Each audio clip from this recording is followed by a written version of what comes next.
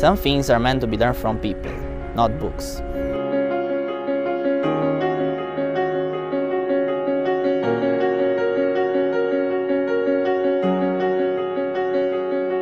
Never be afraid to think big.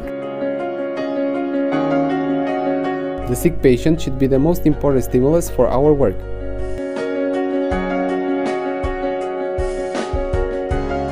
An open mind eager for knowledge, perseverance, and the ability to work in a well-organized team. Key ingredients for the modern physician.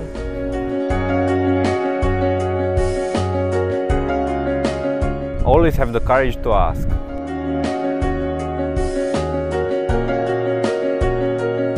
It's up to us whether to light and link the stars in our universe or just float around into the void.